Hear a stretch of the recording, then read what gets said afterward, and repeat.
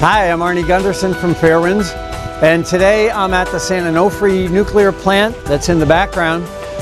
San Onofre is presently shut down. It has steam generator leaks, and I wanted to give this demonstration today to talk about what it is exactly that a steam generator does and how they can leak. Well, this blue thing around me represents the key component in the side the steam generator, and it's called the tube sheet. It's 2 feet thick, solid steel, and 13 feet wide. So that's just about the shape and size of what I'm standing inside of. Now this would be a solid piece of steel before it's fabricated. Weighs about 100 tons, it's enormous. Now, first thing they do is they drill holes into this tube sheet. They drilled 9,700 holes on this side and 9,700 holes on this side. What happens then is when they put the steam generator together, hot water comes from the nuclear reactor, and that's symbolized by this orange pipe. So hot water would go through that. It's actually 32 inches in diameter, and 250,000 gallons every minute comes in. It comes in the bottom and goes up through these tubes, crosses over, and comes down on this side. Now where I'm standing is not the radioactive side. I'm standing on the non-radioactive side. Radioactive water is inside these, and hot steam and hot water is where I'm standing. Now, if you notice, these things are shaped like U's. That's why it's called a U-tube steam generator. The pipes come in, cross over, and come back in the shape of a U. Now, we've modeled up 3 tubes here. In fact, there would be 9,700 tubes on this side, and each one would cross over into 9,700 tubes on this side. When San Onofre decided to rebuild their steam generators, they made a design change, and I believe that it's that design change that's causing the tubes to fail inside. Right where I'm standing, right in the middle of this tube sheet, down below was a massive pillar. It was called a stay cylinder. San Onofre decided to get rid of that massive pillar down below to cram more tubes into the steam generator. Instead of 9,300, they got 9,700 tubes. By removing the place right below me, more tubes meant they could get more heat out and more electricity out. But it also changed the flow inside the nuclear steam generator. What's happening in San Onofre now is that these tubes are vibrating, and they're colliding with the pipes, with the pieces of metal that are designed to keep them separated.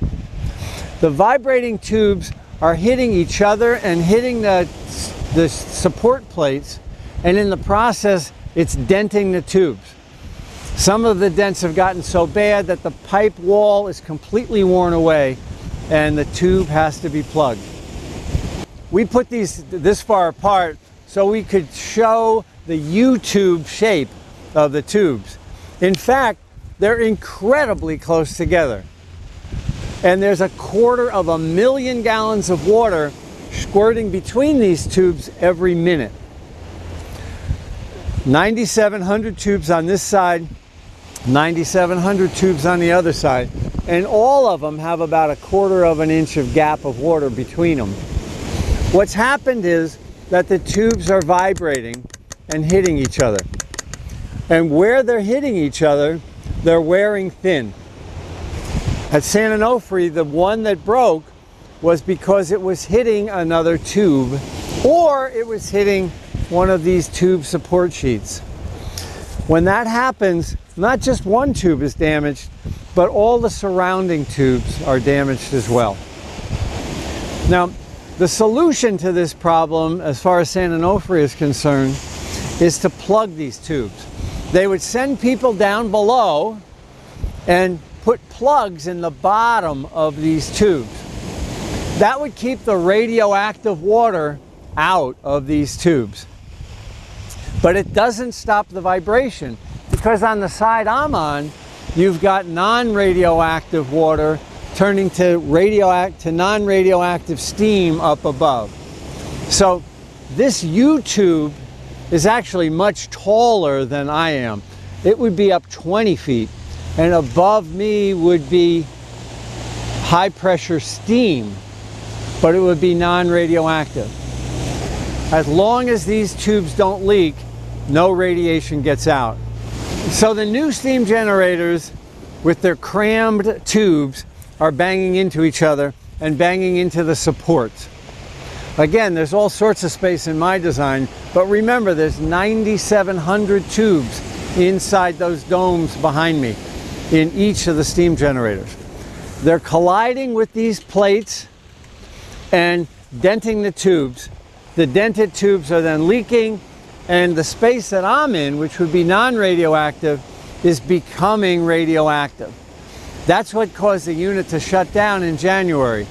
Radioactive steam from inside this pipe broke through and entered the non-radioactive side of the piping. Now, the problem at San Onofre was stopped because they shut down quickly. They were releasing 1/2 gallon a minute of radioactive steam, but inside this pipe, it's 2,200 pounds per square inch. Where I'm standing, it's 1,000 pounds per square inch. So there's a lot of pressure difference causing that steam to shoot out. And in a very short time, if they don't shut down, that steam actually cuts these tubes and can cause a cascading problem, where one tube crashes into the next tube, crashes into the next tube. That's the most serious accident that could happen in the event of a tube failure at San Onofre, and it would require an evacuation of the people nearby. It would also challenge the emergency core cooling system, because the emergency core cooling system has to make up for the water that's leaving the nuclear reactor and entering the non-radioactive areas. So the solution at San Onofre is not to plug the tubes. Plugging the tubes stops the leaks, but it doesn't stop the vibration. The solution at San Onofre is to go back to the old design, to put that stay cylinder back in place so the vibration goes away, and at that point they'll have steam generators that last and are safe for the people that live near this plant. Thank you. The original steam generators at San Onofre were built by a company called Combustion Engineering, and they lasted 28 years before they were replaced. The new steam generators at San Onofre were built by Mitsubishi, and they lasted 10 months. The good question to ask is why? Fairewinds has been able to determine that the Mitsubishi design is entirely different than what the original design should have been in the combustion concept. Specifically, the tubes that go up and down are separated in the combustion design by something called egg crates. On the Mitsubishi design, they're separated by something called broached tube support plates. We have a report on the website today that explains this in detail, but basically what the Mitsubishi design has done is prevent the water from reaching the top of the steam generator. It's sort of like being strangled at the top, and only steam is getting up there. Well, in this environment, it causes the tubes to rattle. Not just a little bit, but so much so that they collide with each other. All of this could have been avoided if Southern California Edison had made the decision to license these steam generators with the Nuclear Regulatory Commission. If they had done that, the analysis would clearly have shown that the Mitsubishi computer codes weren't designed for the kind of steam generator that was built at San Onofre. So the lesson here is that Southern California Edison attempted to do what they called a like-for-like replacement of the steam generators. But the new generators were nothing like the original steam generators.